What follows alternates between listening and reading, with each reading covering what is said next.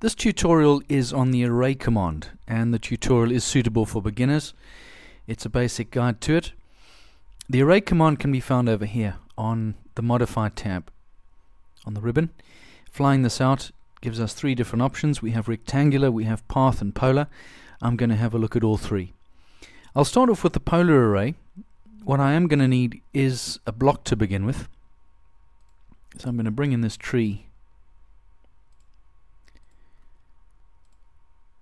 scale it down a little and move it into place.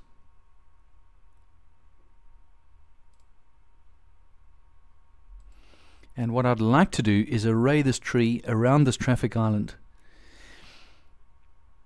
Click on Polar Array, select the object and enter, and then pick the center of the array. And automatically it's given me a preview of 6 objects. The items over here I can change. If I wanted 7, just change the number and it's easily done. The fill angle we can choose. In this case it's through a full 360. Escaping out leaves me with my array. At any point I can click back on it. This is different to previous versions, and I'm able to just easily change the numbers. So changing it from 7 to 8 perhaps is very easily done.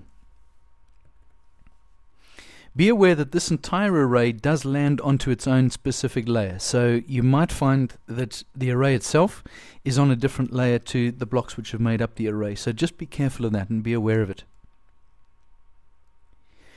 The next one we'll have a look at is relatively new to AutoCAD, which is the path array. I've got a road edge over here. If I wanted to array some trees in a pattern along the edge of the road, what I'm going to do here is an offset, something like 3 meters. I'm working in millimeters here. And this line which I've offset will form the path for my array. Again, I'm going to insert a tree.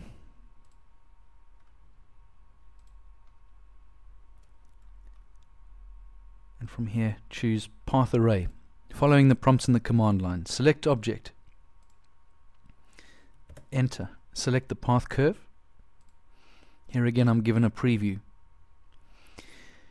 The default here is that it's given me distances between the trees, and that's a center to center amount.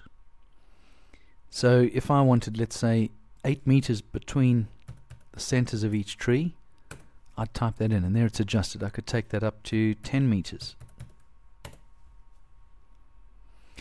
You can change the method of its measuring. You can see here the measure method has been used. I could turn it into divide instead, which means now it's going to divide that path into the number of items that I specify. So I could type in 10, 8, etc.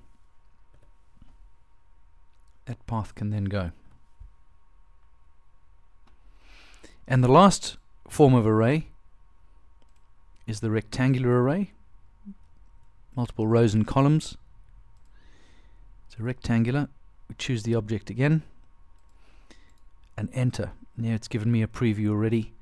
I can choose the number of columns or the number of rows, or choose distance between. So changing it to 4 columns and 4 rows. We can also make adjustments by using the arrows here on the array, either stretching a distance between the trees